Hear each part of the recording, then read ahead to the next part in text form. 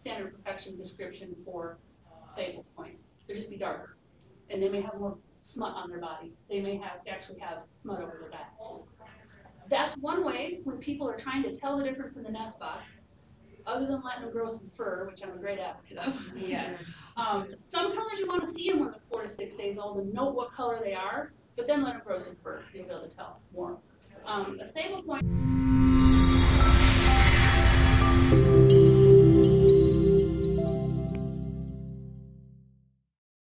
And I had, farm rabbits as a kid. I grew up on a farm. So I said, I want English Angoras. What could go wrong?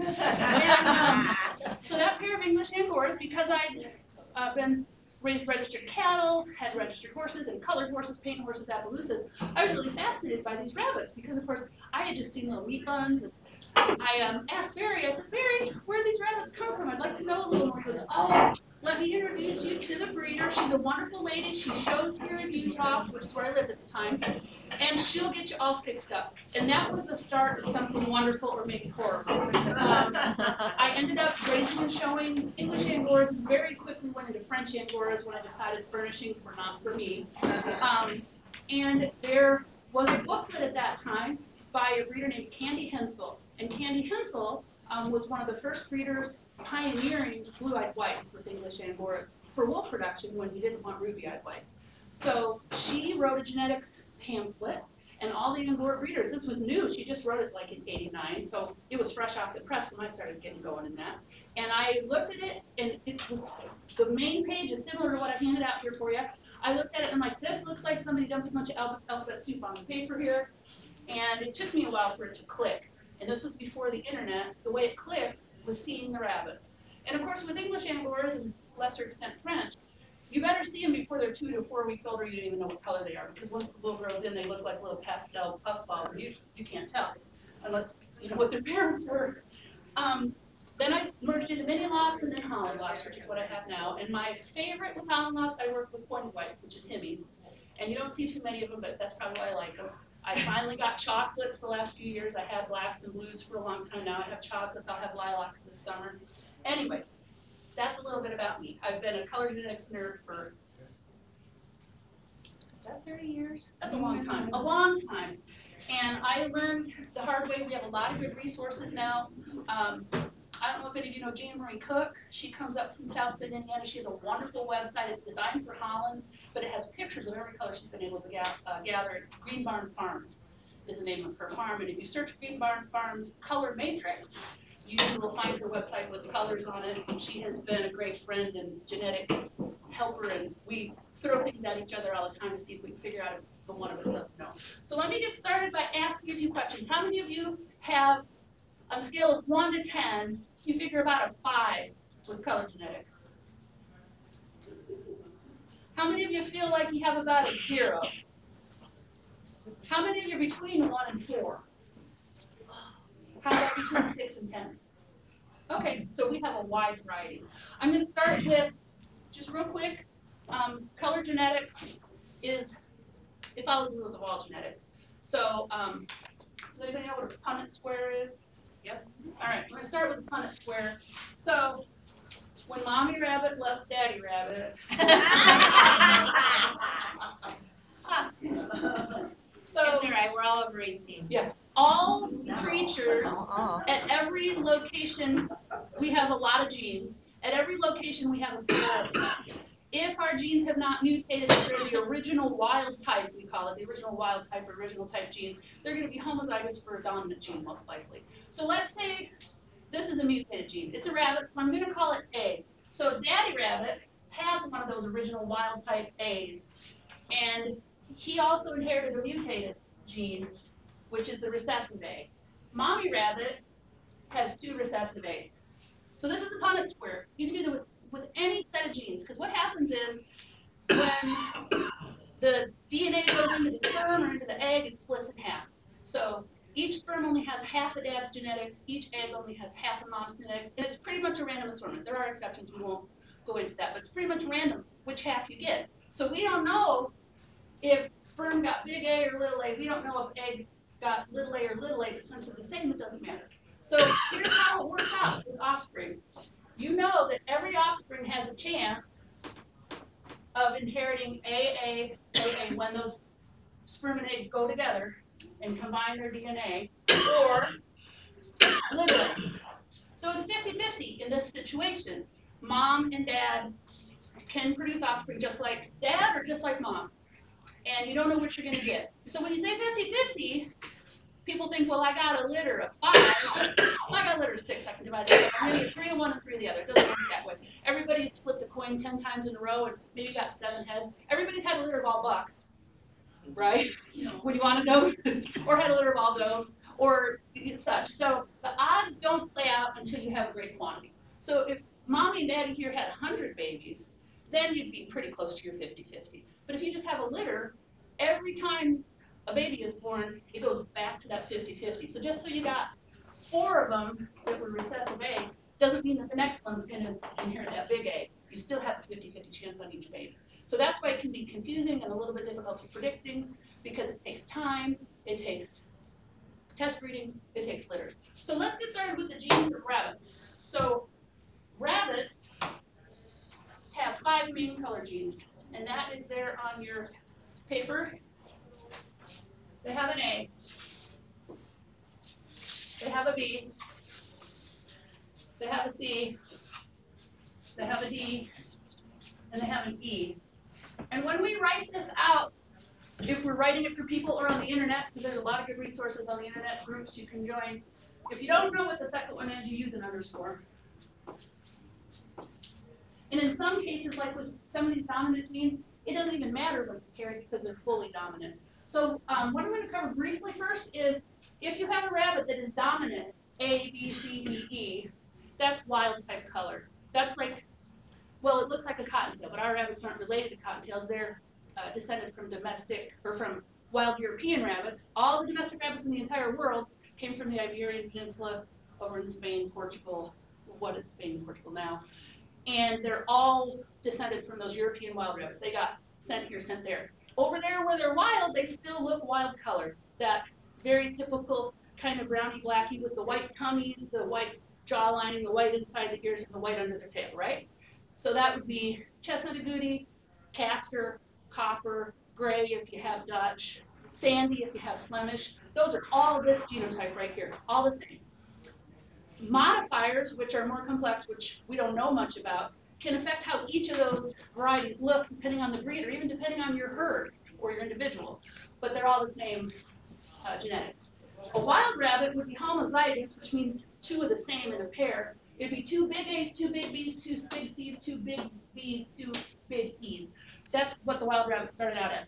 Over time, genes mutated off of those to form the varieties that we have today. So I'm going to start with the easiest ones first. So B. B is for black. Okay? If you have, I have terrible handwriting, I'm really sorry. If you have a dominant B, oh, to back up for a second. What this is controlling is the 2 pigments in all mammals, really, that make up all the colors we see. There's black and there's yellow. The fancy names are eumelanin and pheomelanin. We won't call them that. Black is actually super, super dark brown, but it's so concentrated it looks black. And yellow ranges anywhere from a pale cream on up to a bright red. So you have black pigment and yellow pigment.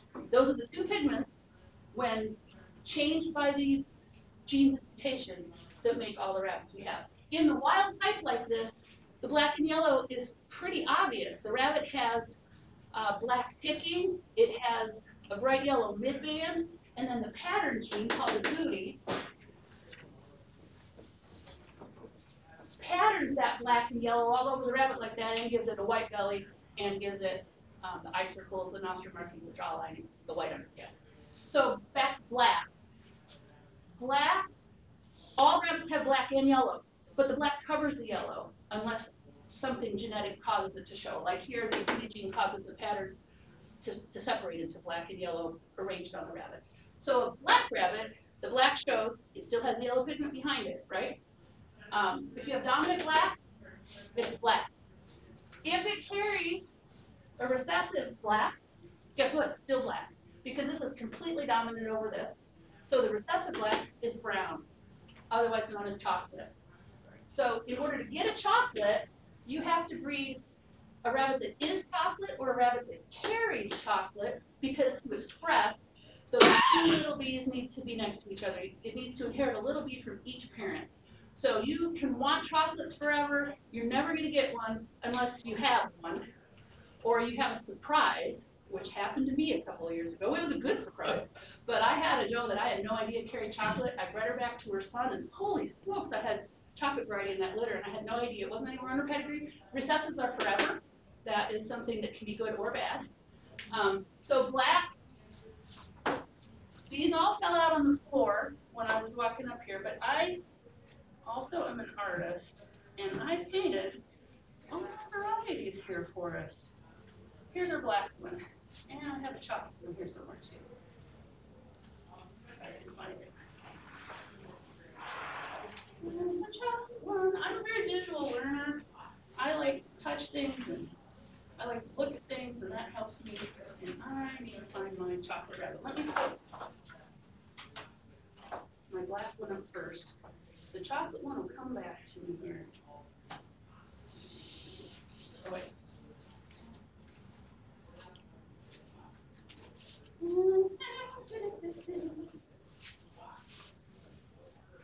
He's here somewhere.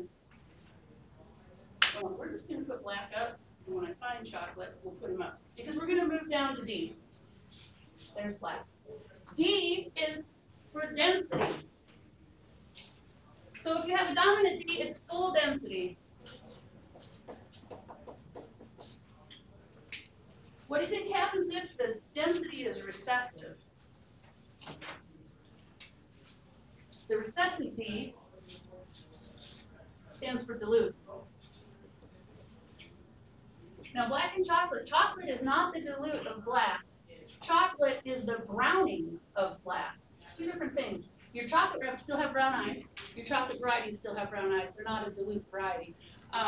Quick note on that. Eye color is typically linked to coat color, but not always. It is a separate gene. It's really closely linked. You usually get dilute eyes with dilute colors, and you usually get non-dilute eyes with non-dilute colors, but every once in a while things get mixed up, and you might get a brown-eyed blue, and you might get a blue-eyed or a gray-eyed black. It can happen for other reasons besides it being mixed up. It does occasionally happen. So dilute works the same way as brown or chocolate. If you have a black rabbit, the dilute of it is blue. What happens if you have a chocolate rabbit? Anyone know the dilute of chocolate? Lilac. Yeah. So that gives you your four main varieties. Every single color we have in rabbits, domestic rabbits, has one of those four bases. It's chocolate, black, blue, or black, chocolate, blue, or lilac based. And, oh, there they are, my little babies.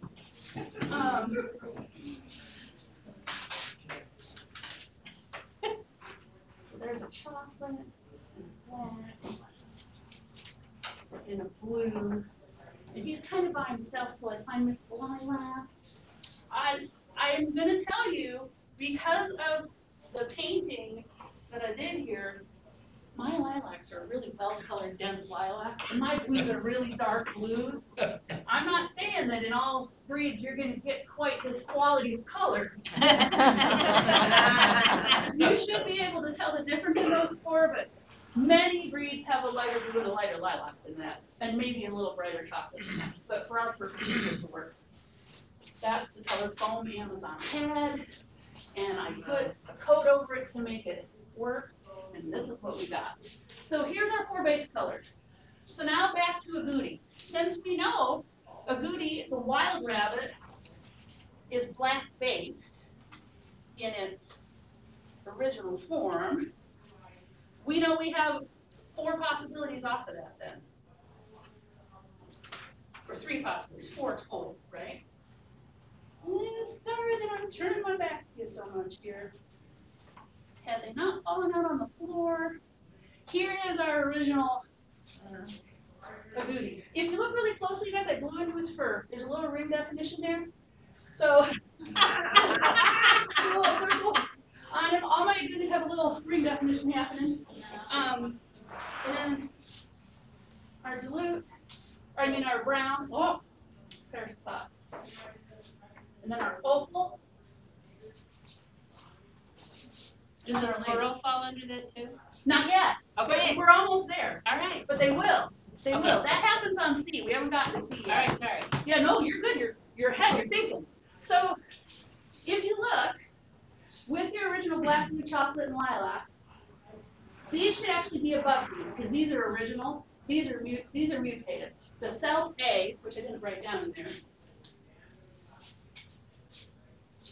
is for self. So here's where things get interesting. The black, brown, the dilute, dense, only have 2 choices per gene. So you get one or the other. All of the other locations have more. And so you may not even have some of those genes in your population, depending on your breed or what you're working on. So with the agouti location, it's called agouti. The first one is called agouti after its placeholder. What do you think is recessive to agouti? We already said self. What's the third one? Yeah, I heard it. Tan. Mm-hmm. And a lot of times we will call it otter. The name of the gene is tan pattern, probably because it was named. You're going to find some of these names don't jive right to you. These names were over 100 years ago. Researchers, Castle and a couple other really forward-thinking guys who decided to use some rabbits to figure out population genetics of color, named these genes, and most of these genes they use commercial herds for. So most of them are based on agouti, and tan probably fell back onto the same description for mice because mouse genetics came first. So tan pattern, bless its little heart, you start out with a tan. Now, what makes a tan different than an otter? Oh no, that's a blue one. He's just a great blue. So tan and otter are genetically the same, if you look, except for a couple of important things. Rufous modifiers. Rufous just means red. And we don't know exactly how rufous modifiers work, except we know they're additive. So we know that you have to have a lot of them. And when you start splitting them up, your color isn't as good. So when you take a Triantha and you breed it to another breed, you're going to get some good reds for a while. But if you keep breeding out, you're going to, I don't want to say dilute because that's the same gene, but that's what happens. You lose the modifiers. Let's say to get a great red, you need 1, 2, 3, 4, 5, 6, 7. And let's say you only get 1, 2, 3, 4. However those pairs break up, it's very challenging to get them all back together if you're not breeding back to a well-colored red, dark red. So rufous, and then there's another gene that I'm not going to go into in depth, but it applies to tans. It's called the wideband gene, and it's a recessive gene that serves main 2 purposes. The one thing it does is when you have 2 copies of it, it's recessive, it has to have 2 copies to show up, and it's written, I'm going to put it down here by these guys. It's 2 little W's, wideband. It allows the color that the rabbit has, the rufous, to extend all the way to the skin. So it takes out the gray undercolor on the belly, and it widens the midband of the fur if it's an agouti rabbit, or widens the fur toward the skin on a tan pattern rabbit. And so to get tan, you've got to have both those things, rufous and wideband. So another reason why it's challenging introducing new varieties, because you got to have multiple things. So then we have our otter, which is just like our chestnut agouti or our castor, except it has AT, that's our nomenclature for tan, instead of large A, and then your small a itself. So those are the 3 possibilities. And you see me putting up those martins, so you know we're going to get to the martins here in a minute. You got a bunny on the floor, too. Oh, casualty, man. Oh, well, he's important. He goes right here.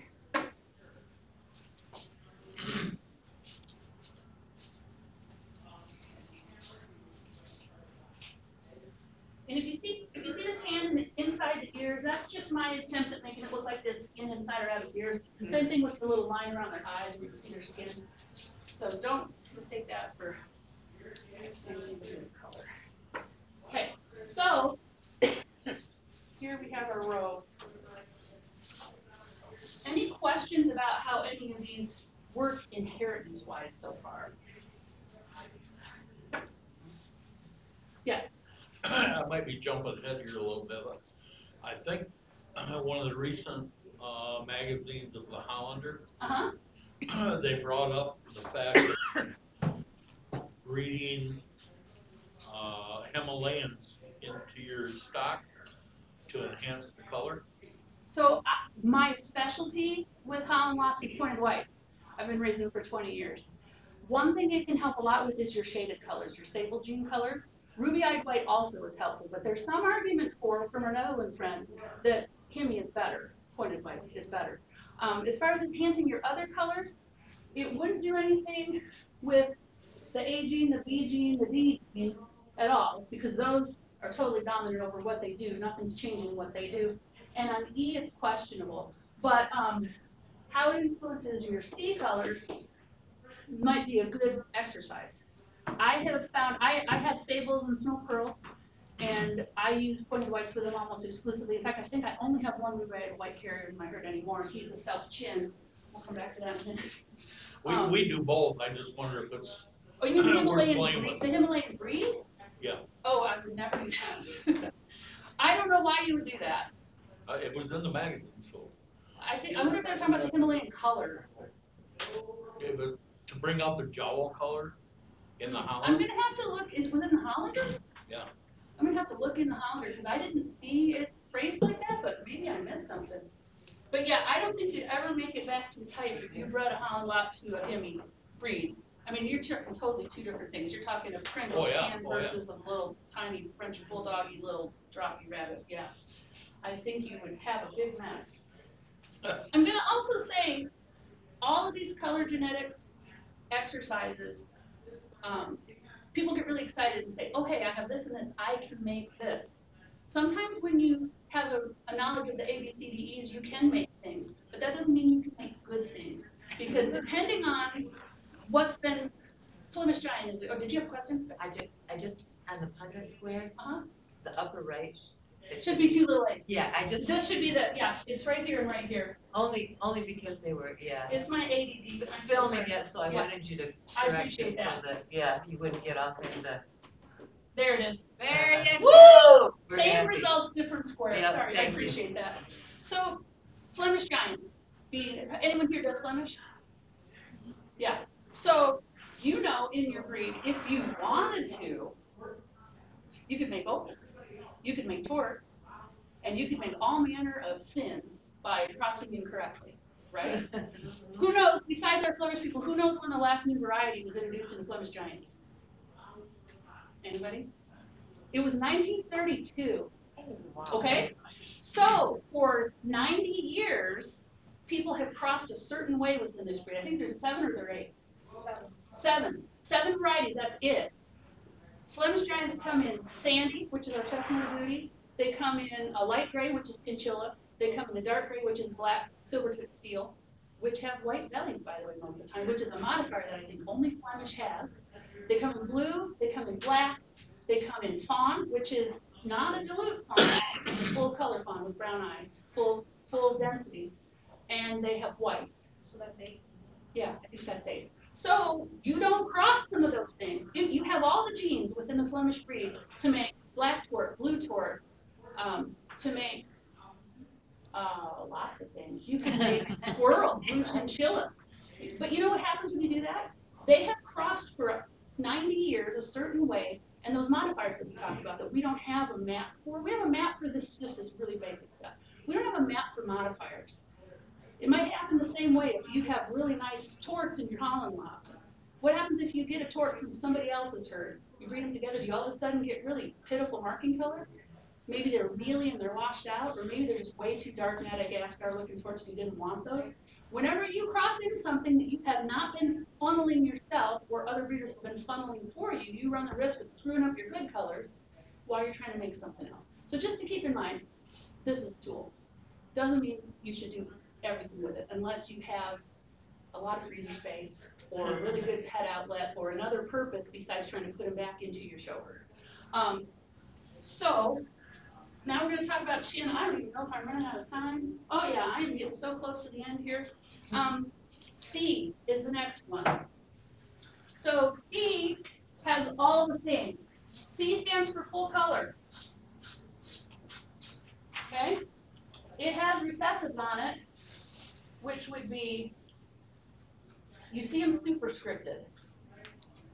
CCHD is Chinchilla dark. That is your traditional black chinchilla. I'm sorry they don't translate it to being painted as well as some of the other colors, but this is my attempt at a black chinchilla. I'm going to give them their own row right here.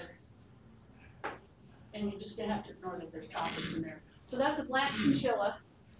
And then if you have a dilute chinchilla, some breeds call it squirrel, some breeds call it blue chinchilla. You also then can have chocolate chin and lilac chin. What the chin dark gene does is take out its color, it's the color location. Chin dark takes out all, no, not all, almost all the yellow and a little tiny bit of black. So there's not enough yellow there for you to see it. So any place on that wild rabbit that was yellow, that banding, that ticking, now turns white. In some breeds it's called curl, but it's white.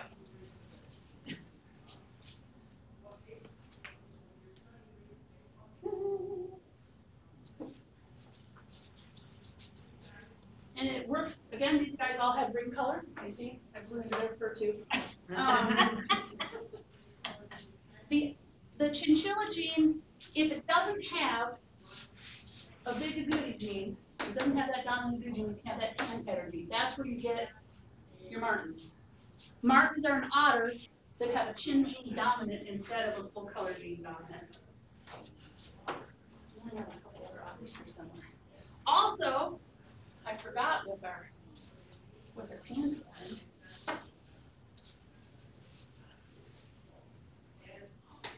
Yeah, that's our little fox. Okay, so a fox is when you get tan pattern gene on what would otherwise be a tortoise. And I didn't have time to paint every single one of everything. I could have painted 140 different things, and I just ran out of time and foam and patience. But being developed in Ellendorf right now, past the showing, can be shown for exhibit. Without the wideband gene. Without the wideband gene. What happens to them with the wideband gene? I have not bred fox before. What does it do to it? If it has wideband gene, it takes color out like a red. Because it takes the blue undercolor. No, there's no blue undercolor on the tort. It just extends your color of your points. If you have a white belly, it can make it look like a red. So instead of that, it's going to look like that. Yep. Yep. And interesting fact, we think of reds as an agouti color. I used some Thrianta for some crossing ones. Some of your Thrianta are tan reds. Yeah. They're not all agouti reds. So you just don't cross them that often, so you don't know that. But they also were developed from the breed tans over in Europe. So the wideband gene makes sense. Okay, so coming along with that chin gene, the next one below it is going to be CHL. That stands for chinchilla light. And the reason it was called chinchilla light is back in Castle's day, they were studying rabbits that had a dominant agouti, and so they were looking like a chin, but they were faded. What they actually were sable chins. So they got sable chins, they called them chin light. We don't do a lot with sable chins in most breeds. Mini lops, English lops, and French lops recognize sable chin and smoke pearl chin. And they are shagouti, the dreaded shagouti. Never cross shaded and agouti, except if you have mini lops, you can cross pretty much anything you want to. And, so what we do in most breeds is we use that sable gene, chin light is called the sable gene, to make, guess what, sable. So I'm going to put them over here, since I'm running out of room on my big board. So a black sable is your typical American sable, right? And then your blue sable is your smoke pearl. It is also possible to make chocolate sables and lilac sables.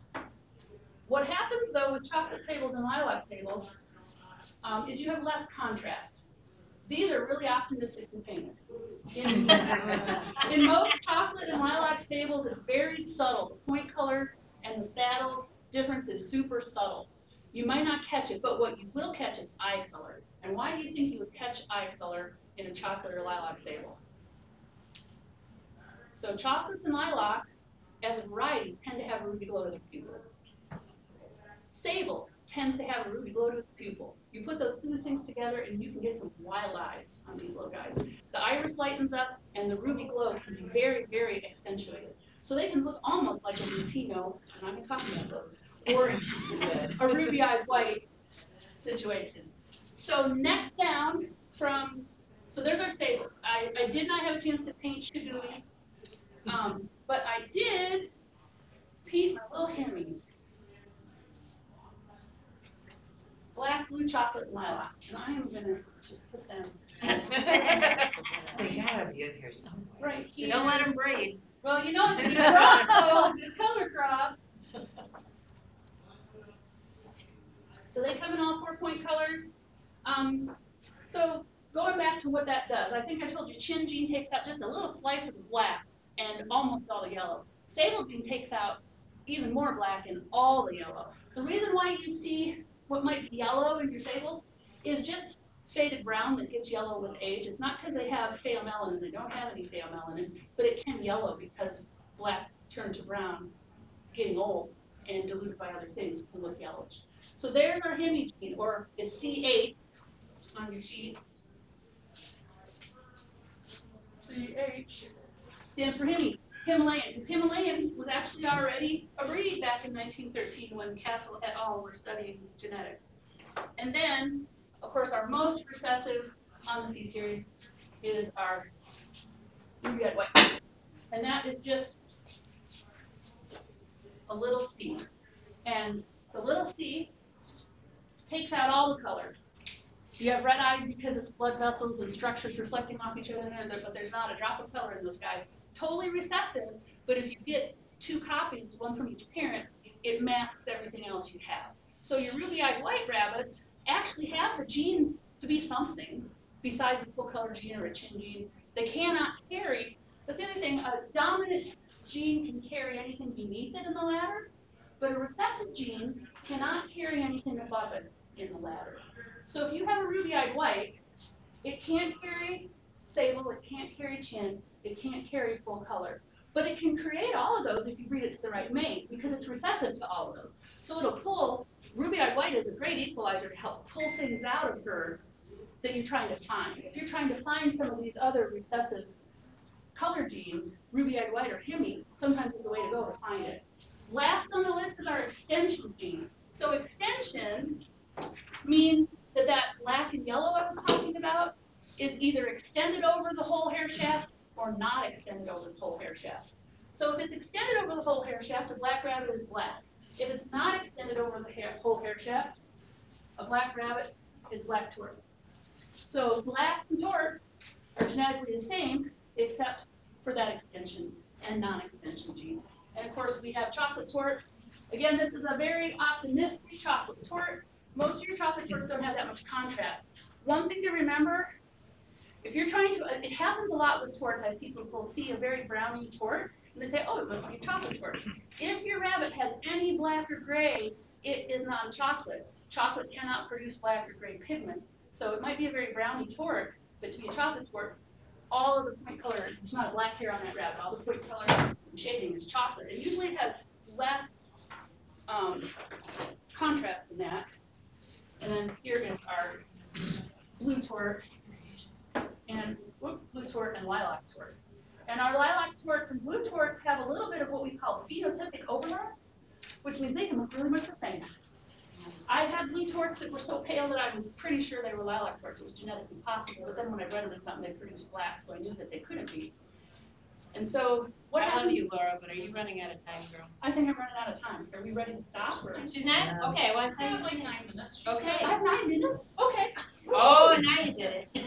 So, if we add the agouti gene back to these guys, is when we get our oranges. Or red. I have the red over there. Red is either going to be black or chocolate based. The best ones arguably are black based. I don't know of a breed that has true nice bright reds that are trying to do them chocolate based. It's probably possible. I have some. You have? So here's our oranges. Oranges, I made my oranges a little bit smutty because I wanted to show what color smut they had. If they're a black squirt, or if they're black-based orange, any of those little hairs on them maybe are going to look slate gray or black. If you have a chocolate orange, you're not going to get nearly as much contrast because it's going to be a brown color. And then your creams, or in some breeds called fawns, our dilute, because our dilute gene, guess what? Black and chocolate don't work on yellow, but extension does with the density gene. So if you have a dilute color, it dilutes your yellow as well as your black. So these guys, you can see, are lighter shade. So that's with the agouti gene. Now if we add a tan pattern gene, this guy goes here. And then I didn't do the rest of those. But you can see he looks like Torque, he is, because that intermediate gene, that tan pattern gene, has the same markings as an agouti as far as the white belly, the white jowls, the white inside the ears, the white under tail, but it has a self-colored body. It does not have, if you blow into his fur, it looks the same as if you blew into his fur on his back. If you blow into his fur, it'll look a little different, but because we have the extension taking out the black or brown, you're not going to see much for rings. Like, I didn't put rings on them because it would just look orange all the way down to the white skin. So these guys have that blue, slate blue or dove gray undercolor. Your good, unless they're super smutty, your good oranges aren't going to have an undercolor. They're going to be orange to the skin with maybe some black tipping on them. And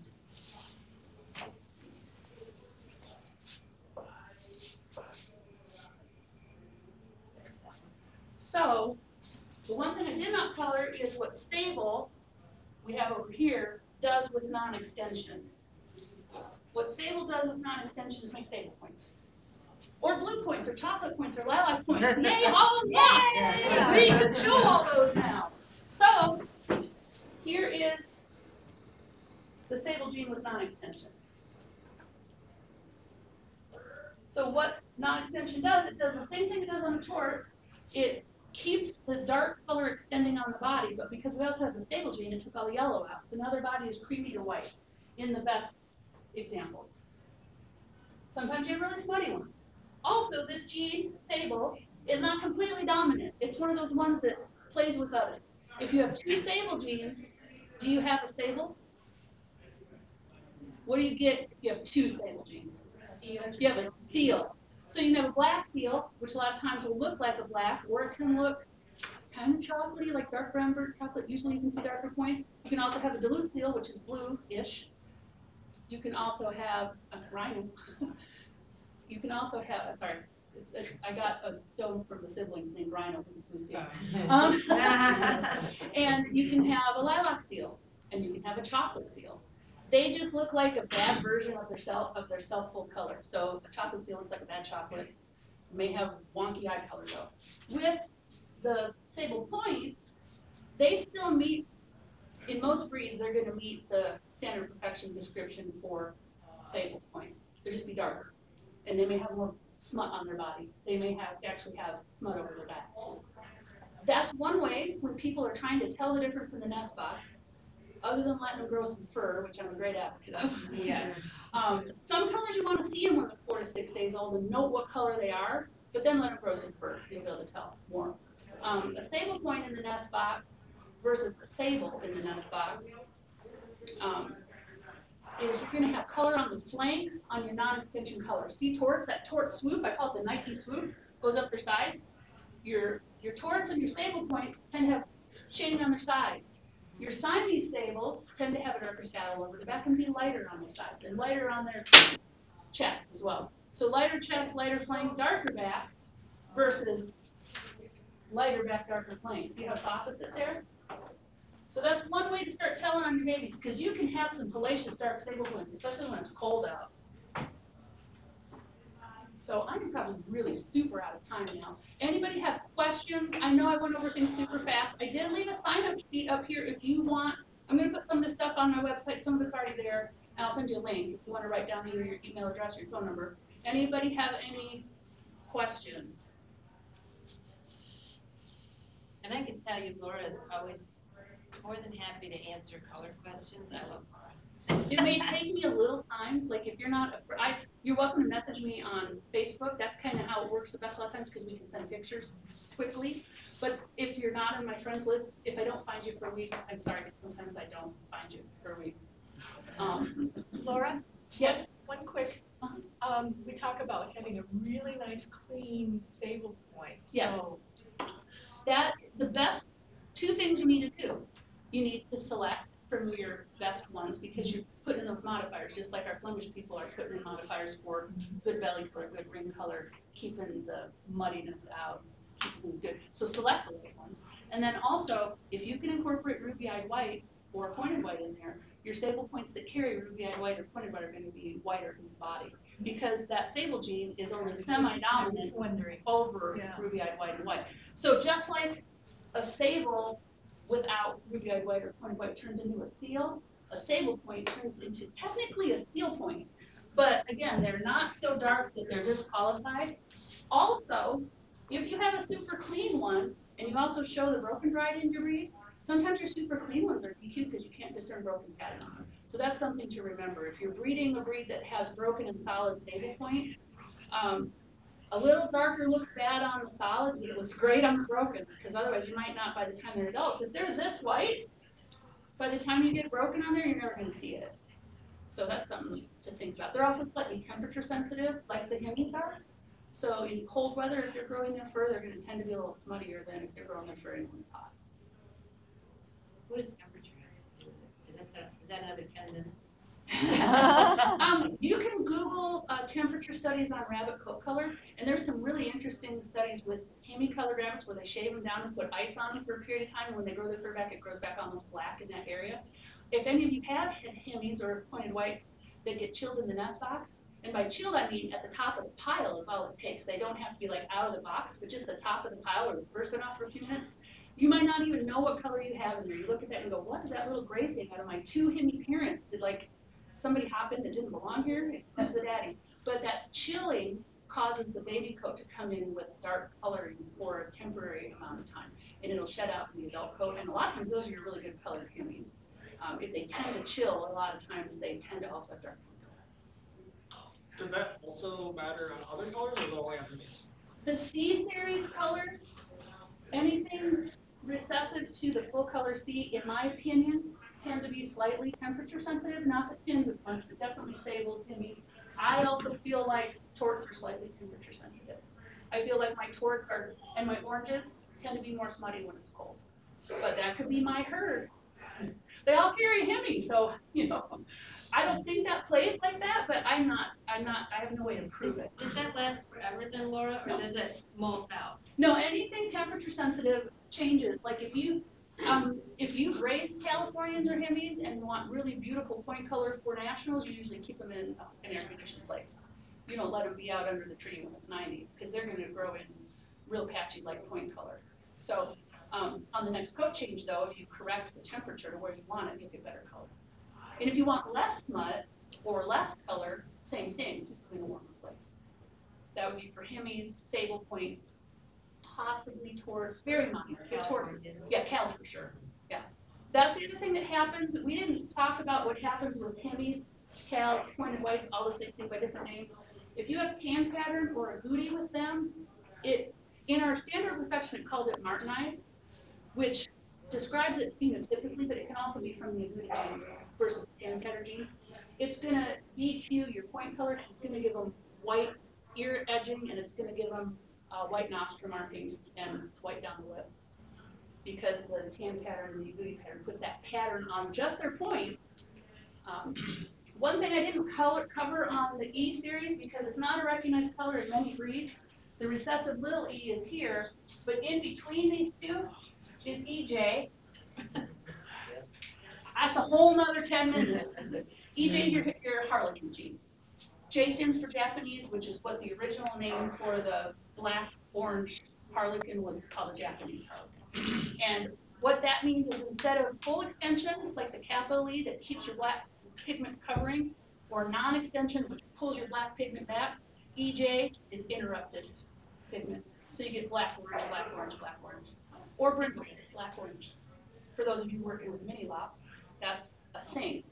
They're working on a COD for an actual brindle mini lop. Mini Rex has a Mini Rex. Oh, Mini Rex, I lied. It's Mini Rex. Except Rex. Yeah, same thing like with that. Mini Rex, sorry. Yes, so brindle means that your black orange is interrupted in a very small pattern versus your alternating flowers. So EJ is a thing that's in there. I just didn't have time to paint them or talk about them today because you're not going to show them in any breed right now besides the actual Harlequin breed. And if you're showing the actual Harlequin breed, I strongly recommend finding a mentor that knows about them because they're their own thing. They are very specific on their pattern alternations. And it's a game of chance with them too, I hear too. It's not all things we know, we're still learning. Anything else? Well, it's been fun, you guys. Thanks for letting me come talk to you. Thank you. Sign that over here with your stuff if you want links for more. And then I am happy. On your paper is my email address. You're welcome to drop me an email. If you need more information from me and want to contact me, I'm happy to give you my Facebook handle. I would love to talk to you.